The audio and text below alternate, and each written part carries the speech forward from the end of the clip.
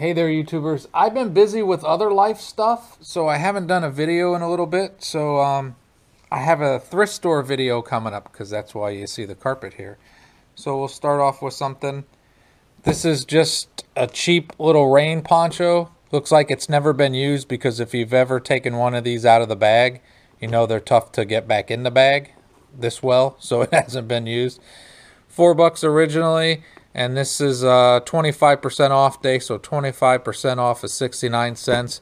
Always something good to throw in my RV, so that's a good deal. All right, the next is a bag. The thrift store I go to has all these bags hanging all around the store. There are 2 can openers and an ice cream scoop in this. Can openers are good ones, are hard to find and expensive. This was $6, but with 25% off, that makes it, what, $4.50. And I took them out to try them, so I'll show you. This one is awesome. It's this one works great. I just have a hard time finding decent can openers. I know it's something silly. This one is okay. So for $4.50, I think that was a pretty good can opener. And this will go back to the thrift store because if somebody's looking for an okay can opener, they'd be happy to have this. And an ice cream scoop. I don't eat as much ice cream as I should. Now I have a better scoop. In my last video, I showed that I found some shampoo that you just put in your hair. You don't have to rinse it or anything, which would be good for when you're RVing. Well, this was on the next trip, and I'm guessing wherever they got the last one from, they had this one. But these are rinse-free shampoo cloths.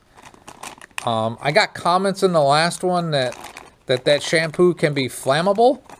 So when I take my next trip and I go to do my campfire, we're going to see if that stuff's flammable. And we'll see if this is also flammable. The package was marked $6, and this is 25% off at 69 cents. Again, I don't know if I'm going to use them, but for the RV, they might come in handy if I find out that they work. All right, the next thing is something I really don't do very often is clothes. I usually don't get a lot of clothes there, but most people do. And my washer doesn't care where the clothes came from. It'll wash them just the same. But these are Buckeye shorts that were in good shape. And on that note, I think Buckeyes got kind of a raw deal. I still think they should have been ranked #1 just because they struggled a little bit in the first half and demolished the team in the second half. But that's neither here nor there. They're going to have a tough game with Clemson. We'll see what happens. These were marked down, again, to 69 cents, which is not even what I paid because it was sale day. They were marked down from $3. So, OH. All right, this little bag had something that always comes in handy for me. It had a battery pack in it. You can get these super cheap now. They're people give them just as promotional stuff. And this bag was $3, which is 2 1/4. I'm gonna plug it in and see if it works. I plugged it in and the light showed that it's charging. Also, it had 2 door handles. They just throw random stuff in here. They had 2 door handles, which I might actually be able to use one of these, and a super cheap pair of headphones that I doubt I'll use. But I wanted that little battery pack thing. One of these shoe tubs for 75 cents. That's a good deal for those. Clean. This is for my house. It's one of those glass cutting boards. Has feet on it. It's probably going to be under my coffee pot. And it was also 2 1/4 on sale day. I'm going to try this one. I have a couple of these. These are wind shades, and my cat has to ride on my lap when I'm driving, and sometimes that's a bad thing. This one has 1 suction cup on it, so I might be able to put it there a little bit easier than trying to rig up what I currently have, and 25% off of 69 cents. For $1.50. I found this insert that I can put on my grill, would be good for vegetables. And I also have a relative that might use this if I find out it's not something that I really want to use.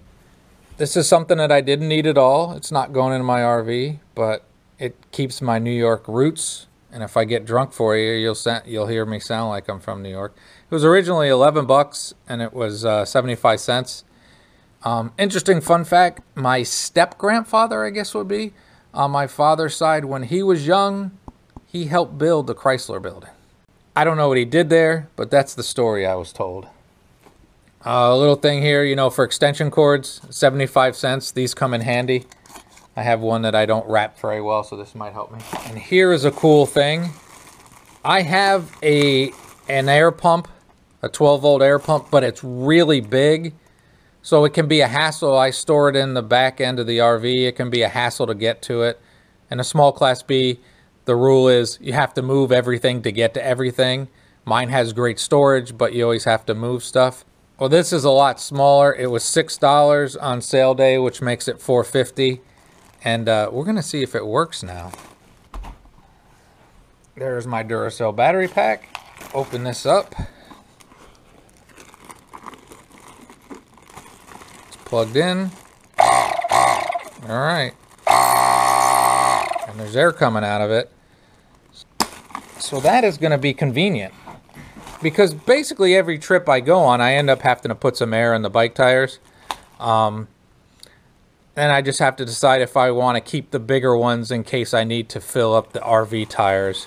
Usually if you have to do that, it is a much better idea to go to a gas station or something, because you need a pretty big compressor to blow up car tires.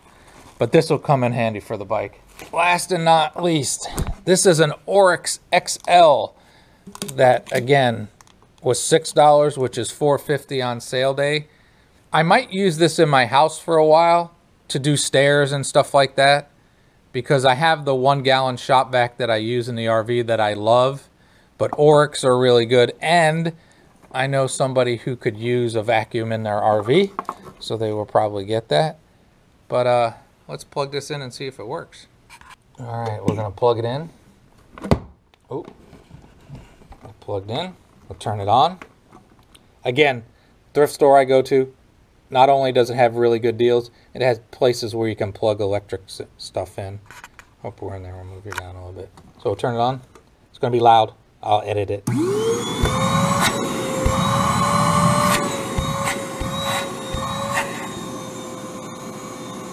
That's got pretty good power.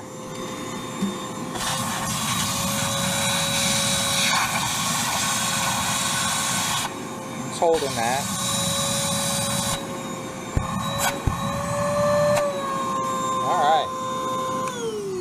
So that was a good deal. That works. All right, let me reset up. All right, so that was a thrift store video. I think I found some good deals. I think I also admit that at times it becomes a problem. I see useful stuff in too many different things at times. But again, I have no regrets on the stuff I find. And I enjoy the hunt. Become one of my rituals to go there and try to find stuff. Oh, I also found these light bulbs, Save the Planet kind of light bulbs. 2 of them for 75 cents, and these little smaller bulbs.